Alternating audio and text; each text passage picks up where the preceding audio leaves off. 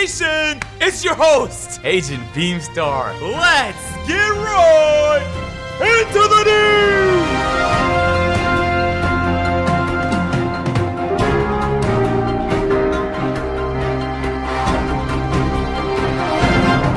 Holy, it's been a minute, eh? So much news. Did an NBA 2K modder figure out how to make NBA 2K22 instantly more attractive all by himself in 2 weeks? Yes. Did Power DF's career on YouTube nosedive as a result of self-sabotage? Yes. Some drama with the 250K tournament and some new developments, man. It's packed today. Look, man, we got a lot of news and drama and things of that nature to cover, man. So if y'all new, drop a like on the video, subscribe to the channel. Let's get right into the news. So the 2K modding community has kind of like done this. From 2K14 to 2K16, it was actually pretty active. Ever since then, yeah, some modders have existed, but none quite like what we're starting to see right now. This is LeBron James in a map that one person was able to create. This is NBA 2K. Don't you just want to play on this? Because it looks good. This is what we've been asking for so long, and all it took was one person a few months to be able to do it. So when a billion-dollar company can't figure out how the fuck to do something like this, it get a little frustrating. Because one person figured it out. 2K, give this guy a job. His name is DB's 2K Mod, and his bio has his YouTube channel where he does more of this stuff. It's just visual and graphic mods. I know there's a few people in the community who do things like this, but I've never seen something as luxuriously beautiful as this right here. So it took him a few months to do. Let's give him his flowers, man, because I think we can all look at something like this and immediately think, yeah, I'd love to play on it. For the next story of the day, there's a program called the NBA 2K Next Makers, and it's a collective of people that are in a Discord call or just maybe a Slack call for all I know, but they communicate pretty closely with the 2K developers. 2K relies on them for feedback about the game and things of that nature. Me personally, I'm not a part of it, never been asked to, but they had like public applications, so plenty of people that were part of the 2K community. 2K said over 5,000 people requested to be part of this program. The reason I'm talking about it is because for some reason nobody really knows it exists, but 2K is not like hiding it. This is like public information now. JA tweeted saying, what do Next Makers do exactly? Like, what is their job at 2K besides having the title of Next Maker? Which I think is a great question. Corey, who works for 2K, says it's not a job, it's a creator network that brings together creators we want to work closely with and chat with regularly. He responded, they don't make a game. Give feedback, get access to some info before public at times, content opportunities, work with us on crafting content. If you guys remember, there were some screenshots, there was some like gameplay screenshots like a month before 2K22's release, and the people who were part of this program had access to it. So because I'm not in this program, part of me feels some type of way because it's like other people have an advantage as a result of signing and being a part of this program. But my take has always been, I never want to do nothing, especially on this channel, where I feel like it would limit my ability to freely talk on something. If 2K is giving me things like the game early or content early with no expectation, then for sure, like, sign me up. Listen, I want to be a part of it. But if there's an expectation that I'm gonna speak positively only about something, or I'm gonna skew my takes one way because I was given something, I'm not doing it. That's always been my take personally, but I thought this was interesting. They've been more public about it in recent years, and I even know some people who are part of the program, not bad people at all. And for what it's worth, I think that this might actually make the game better, so long as like the people that are part of the program are actually giving good feedback. For the next story of the day, expired YouTuber and my roommate, I'm Davis, put out this tweet saying, fuck it, I'm Davis is coming back this week. I'm calling Cap. If you guys don't know, man, Davis, one of the most prolific Hall of Fame-like characters in the NBA 2K community. He was never the best player. I'd argue he was a poor player. But he made great content and has consistently won like community awards for being the most creative. So he's creative, that's for sure. He stopped uploading like 4 or 5 months back. I ask him about it every day I see him at the crib, but he's saying here that he might make his comeback. So let's be on the lookout for that. For the next story of the day, it's not 2K related, but it is 2K related because I didn't know this information. Ronnie put out a tweet saying, happy WWE 2K22 launch week. Congrats to my coworkers at 2K and Visual Concepts on this amazing release after months of work. Who's playing it already through early access? So WWE just came out. The part that I found interesting was that Visual Concepts is working on it. That's the exact same dev team that works on NBA 2K. I know they have different factions, kind of like how Ubisoft has like Ubisoft Toronto and Ubisoft Ubisoft in different cities. But the reason I'm bringing this up is when like they drop their earning reports and they're like, look, man, Visual Concepts hired so many people. They didn't hire them for like 2K, right? They're not adding people to a product that already exists as much as they are adding people to another product in the same realm. So I'm not mad at it, you feel me? THQ went under and wrestling games were gonna be a thing of the past, and 2K decided to buy the IP and they're dropping games. So whether or not you love the fact that 2K bought it or they ruined your favorite franchise probably wouldn't exist without 2K. For our next story of the day, this one isn't as popularly known, but some people might be in the know. There's this fascinating situation. I thought it was a fantastic story. Like, it needs a documentary almost. There's this guy who's pretty relevant in the NBA 2K My Team community, and of course 2K has the yearly 250K My Team tournaments. This guy made it to the finals on multiple generations. Impressive enough. The only problem is he got his account hacked right before his games. Ty Debo says, if anyone has any connections or anyone that works with Xbox, please message me. And the community did, man. There was a lot of people adding Xbox support just trying to get help for him. Shake and Bake, prominent My Team YouTuber, says, this is absurd. People are legit messing with your life here, bro. Way not cool.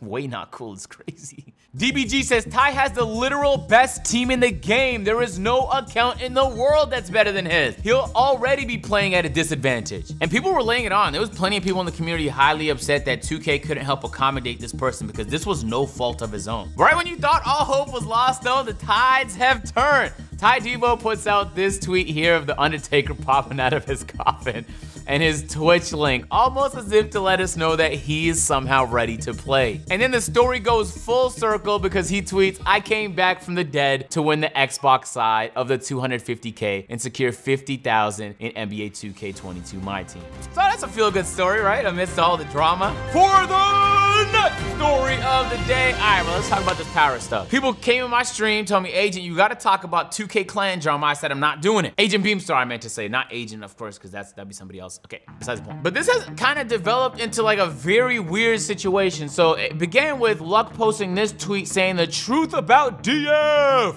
DF is over. Unfortunately, everything you guys have seen and heard today, I promise you. So take a quick listen, all right? Don't make me end you. I have so much stuff under my sleeve that I don't do because I'm really nice. But you know what I'm saying? I could make so much trouble. You know feel me? Like, I can initiate so many chargebacks. It would be a shame if your PayPal was like very in the negative, or you know what I'm saying? Like, you just got completely embarrassed. I don't know. We don't want to get in that because we were friends. But I'm just saying, if you don't cooperate, if you don't be my friend, then it's like you need to edit, but you need to become slowly less and less available. And then eventually so less available where he decides to hit somebody else up on his own. These are things he's saying about what everyone assumed was his best friend and fellow clan member, Grinding DF. So when Grinding's channel is performing fantastic, Power is feeling some sort of competitiveness to the point where he wants the editor that edits for both of them to edit less for Grinding and more for him until Grinding eventually fires him. This could have all been solved with a simple conversation. Power says to Grinding, hey, I don't appreciate you using my editor. I feel like it's taking a toll on my content and my ability to upload my content quickly. It's a conversation with your editor. Listen, man, if you want to edit for Grinding, that's fine, but I'd prefer if you exclusively edited for me. And this could have all been solved. But instead, he went around his back and manipulated the situation so that he gets what he wants, but in like the most devious way he could. This set everybody off. This set Grinding off to the point where he went on a flurry on Twitter tweeting about the situation, and he also dropped a video. So this whole situation started when Luck DF posted a voice tweet that showed a conversation between him and Power DF back in 2K20 where Power was basically just hating on my success. Luck DF was my editor at the time, and apparently he edited my videos too good because in Power's words, he's mad that I'm gaining too many subs. Then let me ask you a question that you gotta tell the truth to now. Do you think he will pass me before the end of 2K20? Grinding has been doing YouTube for 3 years. He never ever uploaded consistently until you became his editor. I stayed ahead of him this entire year because I was able to upload more consistently, quicker than he has.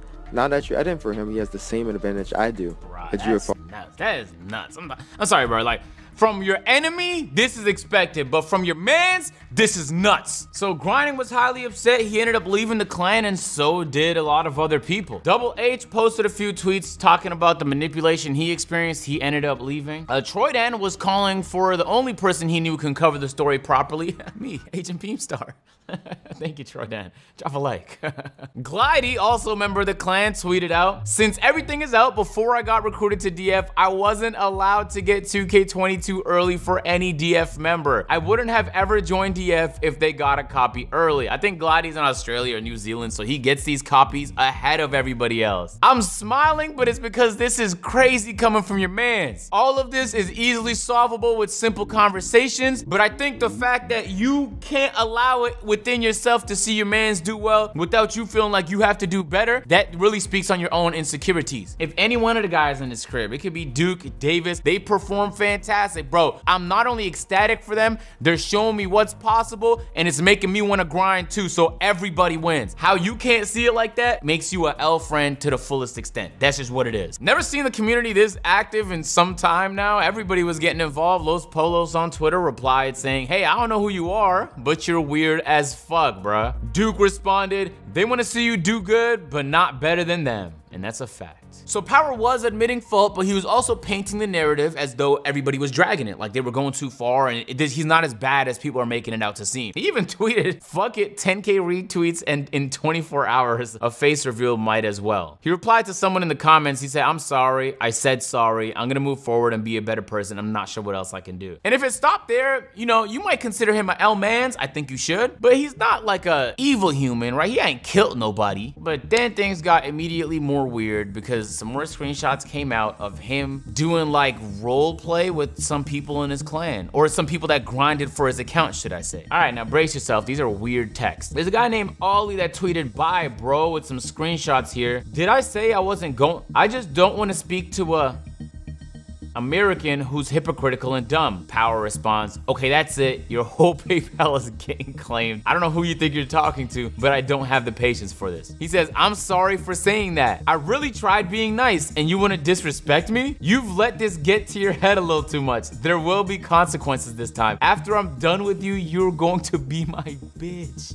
Trust me." And it actually, I know you wouldn't think it, but it gets significantly weirder because this is what follows. So the other guy responds, "You're trolling me. Why are you trolling?" Power says, "Just wanted to prove I can still make you my bitch anytime." LMFAO, "Now bow down to your master for your reward." "I'm bowing, master." "And whose bitch are you? Say it." "I'm Power's bitch." "Whose?" "Power DF's." There. So you know what I'm waiting for? What's that? I'm waiting for you to be my bitch again like the good old days. I am. See, you're not, because you had to take the pledge. I also haven't. Bro, this sounds like a cult. I'm not gonna lie to y'all. Oh, fuck. And by the end of it, there he is again admitting that he is indeed Power's bitch. This is just weird, kinky role play. And the guy who tweeted this, bro, you not any better, dog. What the fuck? You trying to expose somebody? You expose yourself as much as you expose his dumb ass. What the fuck is happening in these clans, man? That is crazy shit to read. You would think that was a fake screenshot. His videos of me crying over Instagram. Jesus, bro. Jeez, fuck. This is getting worse. As if things couldn't get worse, a few more allegations came out that Power admitted to on a Twitter story, or what they call them, a Twitter space. Power admitted to doxing people and sending their address, like almost to intimidate them to do the things he wanted. And then so he also offered to pay $10,000 for a person that was gonna leave his clan to not leave his clan. So Davo tweeted, "Power is acting like a sugar daddy, 10,000. That nigga is tricking, LMFA."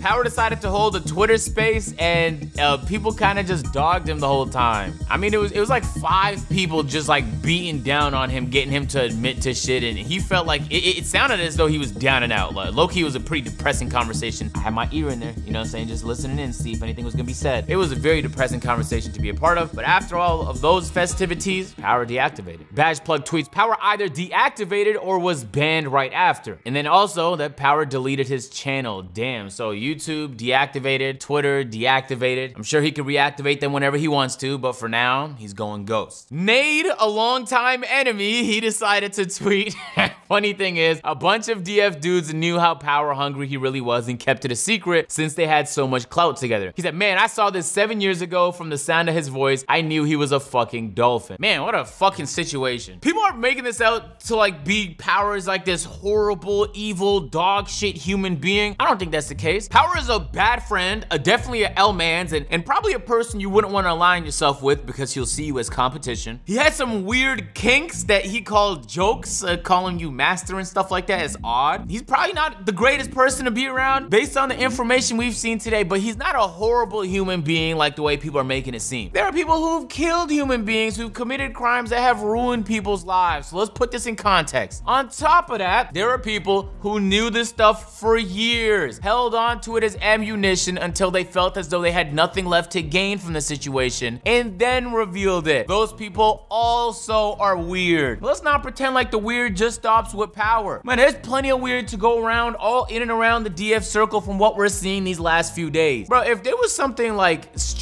dramatically wrong in a living situation or in some sort of group I'm in, but there's no way I'm holding that information until it's convenient for me to release it. Man, I don't give a fuck what way you try and justify that. That's weird too. Man, every part of this is weird. Everybody's claiming to be a victim, and it's just like, man, look, at the end of the day, align yourself with people who have your best interests in mind, and your life will be a lot smoother and a lot less dramatic as a result. Man, that's me. That's how I feel about the situation. So this is probably the most news and drama the 2K community has seen in quite some time. I want to know how y'all feel about it in the comment section down below. Look, man, it's been Agent Beefstar, you feel me? If you want to see how long it's been since the last time I've done one of these episodes, click on this video right here. But otherwise, check out my Twitch, link in the description. Oh, I mean, check out Agent Zero's Twitch. Fuck, I almost blew my cover.